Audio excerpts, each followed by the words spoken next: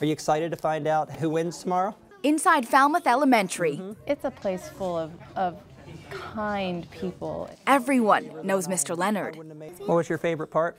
The playing part. Mr. Leonard, he is funny. He is as lively and charismatic.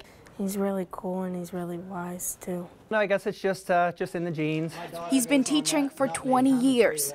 I've got several siblings who have been teachers. My father taught 35 years, my aunts, my uncles, cousins, it's a whole family affair. The kids think the world of him.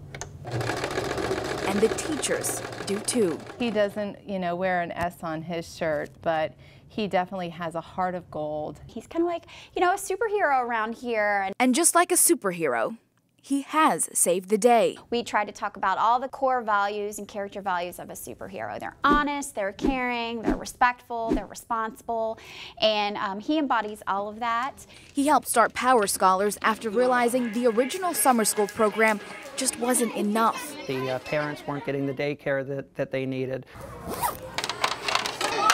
Thank you. Now there's an all-day 5-week program with the YMCA that makes sure the kids continue to learn during the summer.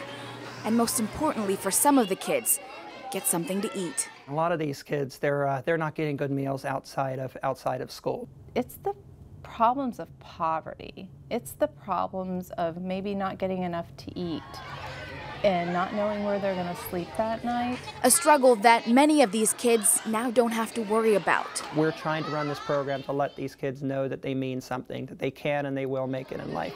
And when kids don't want summer school to end. No more field trips, no more friends. I found out that it's actually more fun than I thought. It's clear Mr. Leonard and all of these teachers are superheroes in their own right. At Falmouth Elementary, Marcella Robertson, WUSA 9.